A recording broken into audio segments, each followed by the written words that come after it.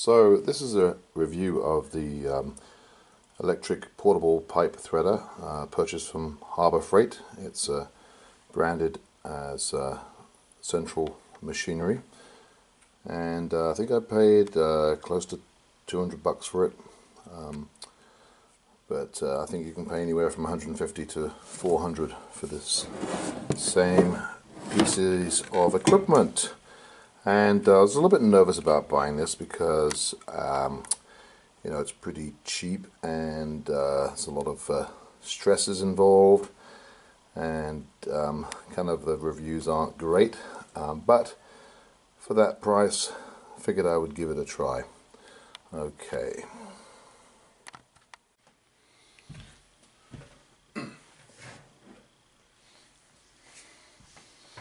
Okay, the dies just pop in pretty easily. I wasn't sure whether the flange was supposed to be flush mounted against the body or with that slight gap. It didn't seem to want to stay completely flush mounted, so I decided that the gap was the way to go, and didn't seem to have any problems with that. So this will be actually the second. I'm a complete amateur at this. This will be the second pipe I have threaded ever.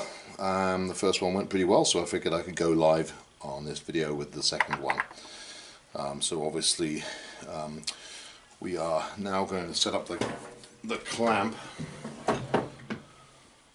So this thing, well, I guess it's called the clamp. It's not. This is not for clamping the pipe. This is not for maintaining zero rotation in the pipe. This is actually for clamping the tool to stop the tool from rotating when it's under load. So this is not designed to hold the pipe. That must be done using some other method. I've just got it in this medium to light duty bench vise, and then I'm going to attach the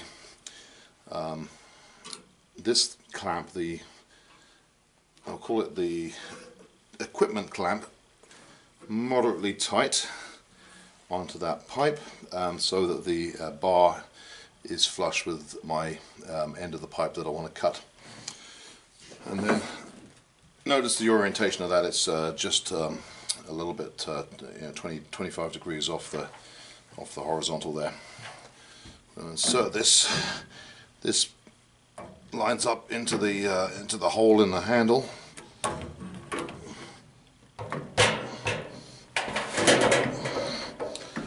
Like that. Okay, now I'm going to put plenty of lube on here. I'm going to take this off real quick, lube that up real good. Plenty of lube on there. Put that back on.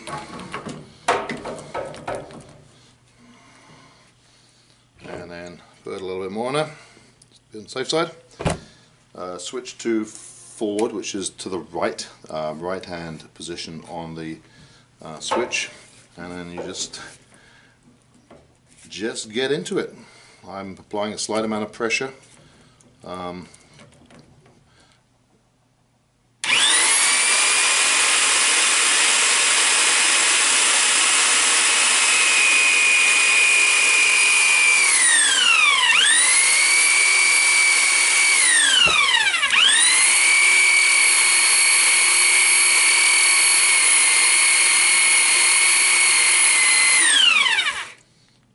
Make sure it's really well lubed.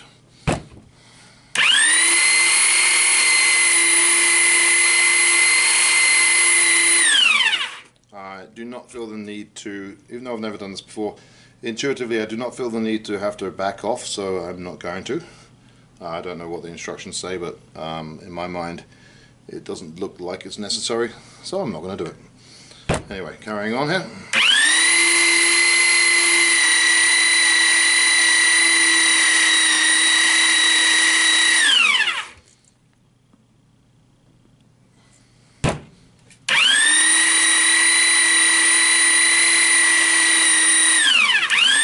That's about all I need to do on that, so I'm going to stick it in reverse.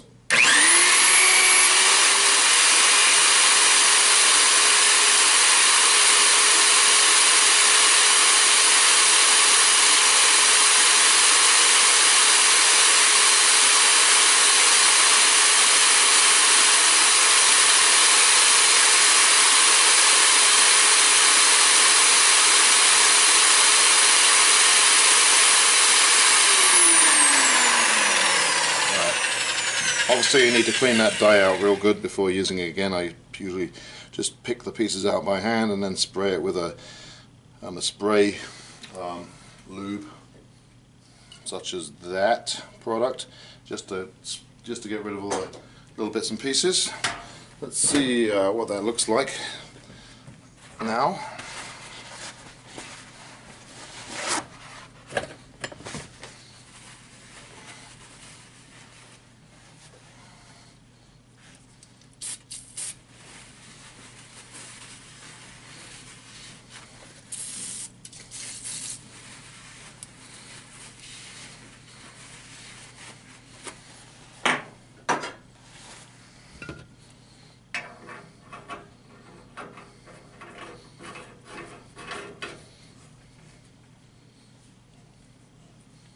Oh, I'm very pleased with that. I'm very pleased. I'm not, like I said, I'm not an expert, but I am very happy with that. In my mind, that was money well spent. And there's been some people commenting on damage to the pipe with the clamp.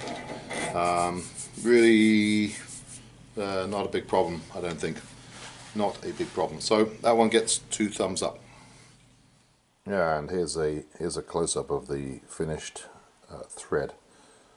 So it's pretty good, I think. But I'm not using this stuff for gas or pressurized liquids or anything like that. I just use it for mechanical purposes. So I'm not doing this to any exacting standards. Just moving along traversing along the pipe there. No obvious damage from the clamp. But yeah, I'm pretty pleased with that.